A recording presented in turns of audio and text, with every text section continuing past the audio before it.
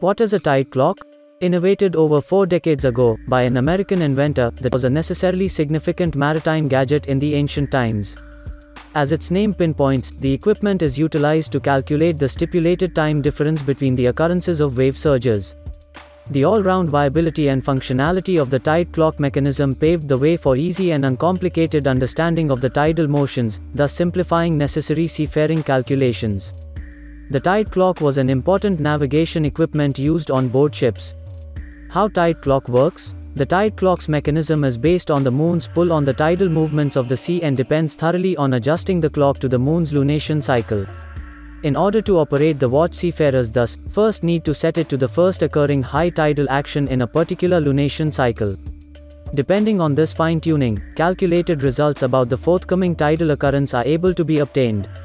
Similarly, the tide clock also needs to be fine-tuned in case of voyaging in different water geographies. This helps seafarers to remove any inaccuracies in terms of tidal calculations, irrespective of the actual position of the vessel. Just like any other electronic gadget, the tide clock is battery operated and requires no other complicated gadgetries to support its upkeep.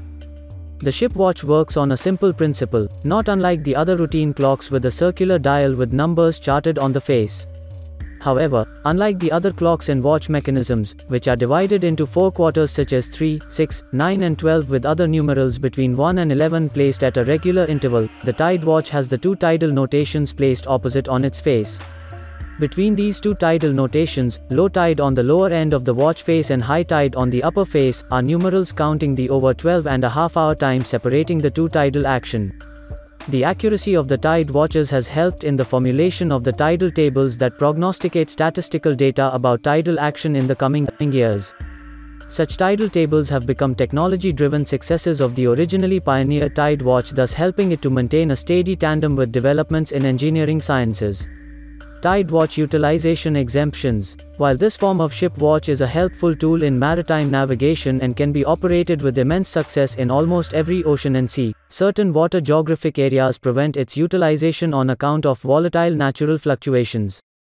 In the southern coast of the United States, especially the Gulf of Mexico, the tide watch becomes a redundant gadget with mariners forced to rely on other electronic tools of navigation. Such areas though are quite limited in number, which reduces the tide watch's areas of geographic exemptions without affecting or impacting its effectualness adversely.